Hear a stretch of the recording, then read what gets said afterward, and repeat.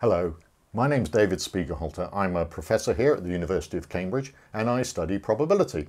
And in my Wired article I asked the question, why do people find probability so unintuitive and difficult? Well, I can tell you the answer. After years of careful research, I finally concluded that it's because probability actually is unintuitive and difficult.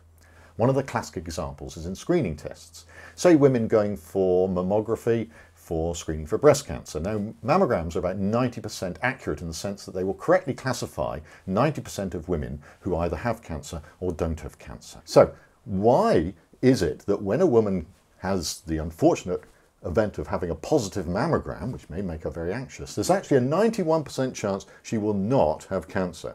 Okay, it seems rather remarkable.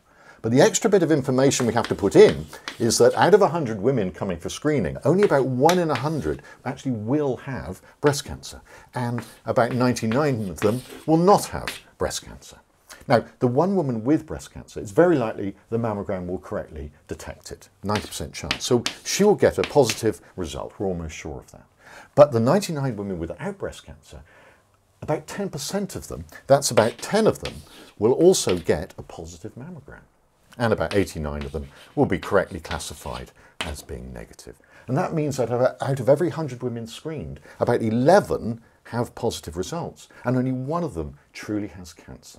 There's 91% of women who have a positive test result do not have cancer. So that's just one of the unintuitive results of probability, and I talk about other examples in my article.